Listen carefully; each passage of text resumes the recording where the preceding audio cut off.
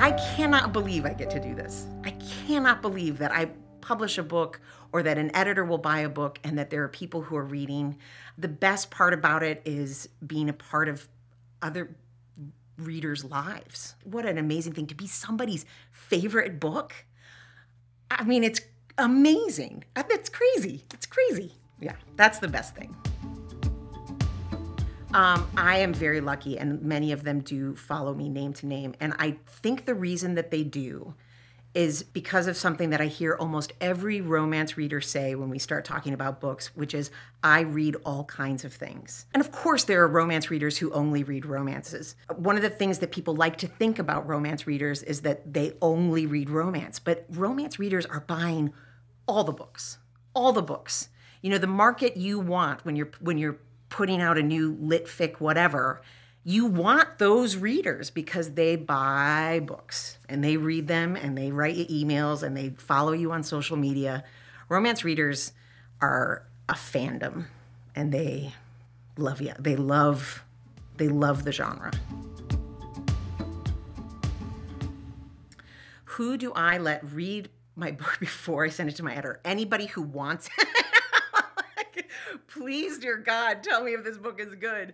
I've been, again, super lucky. I've had a very long-lasting critique group, and I've been very lucky to have these people who know my voice and know the kinds of stories I want to tell and hold me to the bar that I want to be held at. So they get to read the book before I send it on to my editor.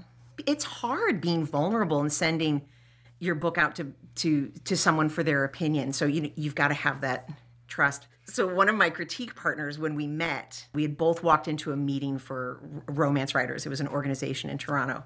And we were the youngest people by several years. And I sat next to her. I was like, hey, friend. Hey, new friend. So we would meet for coffee.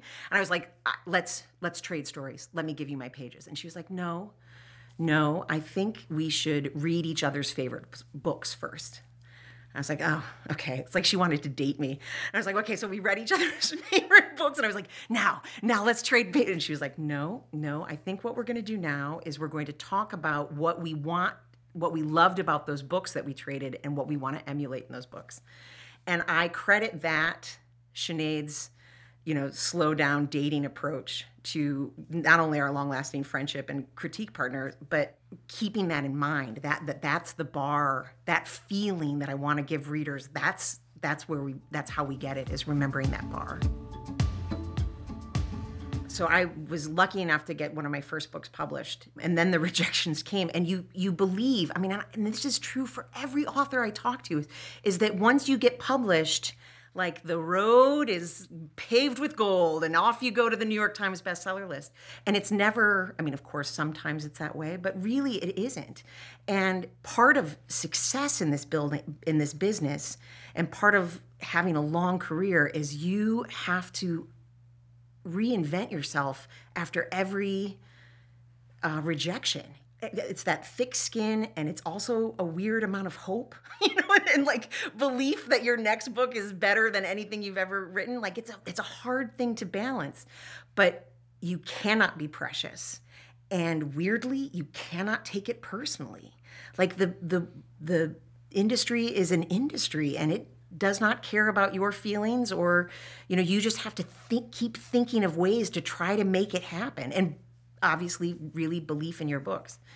Another thing that I always tell people is have that friend that you say all those terrible things to, and then sit down and write the next book, because you can't take that into your work, and you can't take it into the industry, and you can't take it into query letters or proposals or business meetings. Like, you show up humble and ready to do it. So when I first started writing, I sold to Harlequin, which is a well-known romance publisher here in Canada and around the world.